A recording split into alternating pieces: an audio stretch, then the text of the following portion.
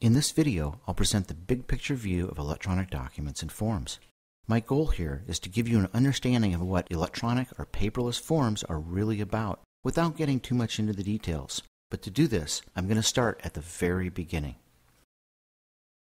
A document is really just a way to transfer information, and in the past, that information was inscribed on paper because that was what was available. And today, most of us are still using a lot of paper for the same purpose because that's just the way it's always been done.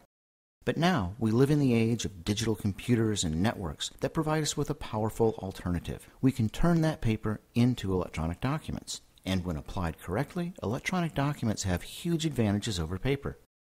The tools used to create and manipulate electronic documents are much more powerful than the traditional set of tools used for paper. As an example, a word processor is much more efficient than a typewriter or a pencil. And by the same token, electronic document workflows, that is, the way that we process the information, can be much more efficient than the paper equivalents. The same tools are also capable of massively reducing human error. Just think about how spell checkers have changed how we write. And of course, the electronic documents themselves are much easier to store, they're much easier to search, and they're much easier and cheaper to transfer than paper documents. So, there are potentially huge advantages to using electronic documents over paper. Of course, we already live in a world of computers, and most of us already use and are familiar with many different types of electronic documents. Many of the document types that we're familiar with, though, are application-specific, meaning that they are proprietary and only used and viewed in a specific application. Application-specific formats are difficult to distribute widely because the recipient may or may not have the required application. Formats like Word and Excel are very common, and people like to treat them as if they were general-purpose distributable formats, but they are not. They are proprietary formats that are only used by the specific tools that created them. I have a story that will illustrate the type of issue that you can experience when you use a proprietary format as a general distributed format. The other day, I received a statement of work document from a client who had created it in the latest version of Word. I have Word, of course, but I didn't have the latest version. So when I tried to view the document, it was missing some information and it didn't display correctly. The only way for me to use that document was to purchase an upgrade. And this is exactly the type of issue that makes using a proprietary format to transfer data a bad idea. Notice that all of the application-specific formats listed here are for content entry tools. Word, Excel, Photoshop, and InDesign are all tools that are used to create documents. The file format for each of these tools is very tightly tied to that tool. This works well for a design tool, but it is exactly the wrong kind of format that you want for distributing documents. On the other hand, file formats like PDF and HTML are not specific to any tool. Both of them are open standards that are used to view documents, not to create them. They are both display formats, and the viewers for HTML and PDF are free. Anyone with a computer can use these file types. It's no wonder that these are the two most popular formats for distributing documents. But being free isn't everything.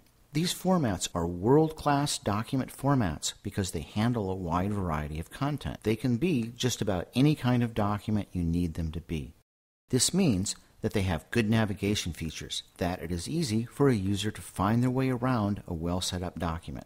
They are extendable, meaning that you can add features to a document that aren't part of the original format specification. And our main interest in this video series, that the formats have flexible interactive features.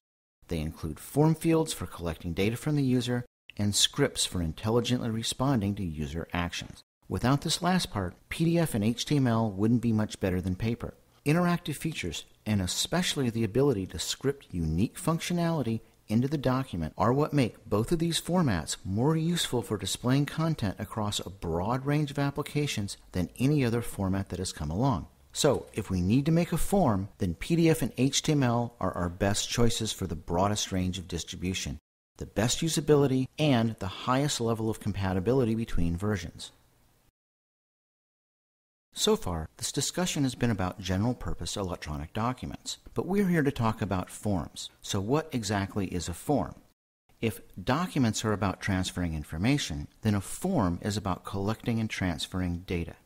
To do this, the form's format, or the form technology, must provide a variety of data entry options so that we can configure the form in the best way possible for that form's purpose.